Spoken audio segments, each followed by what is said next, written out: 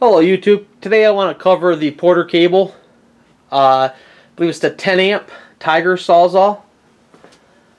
I picked one of these up probably 5-6 years ago now, and I've used this thing to go through all kinds of material.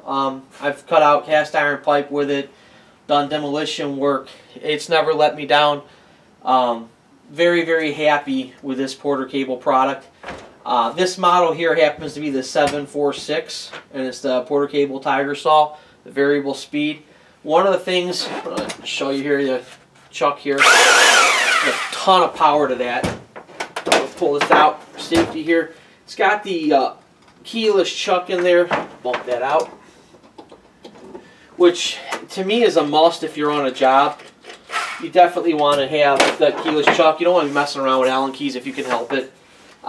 Just pull up here, twist it, and out your blade comes. Like I said, this one's been around the block like 11 billion times. This thing is, this has been a monster for me. It's one of my most reliable tools. I'm a big fan of Porter cable and their saws. I'm going to be doing some reviews on some other Porter cable stuff I have.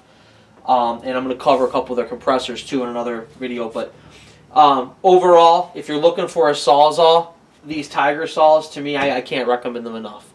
So, bang for buck, definitely, I give this one 2 thumbs up. Thanks for your time.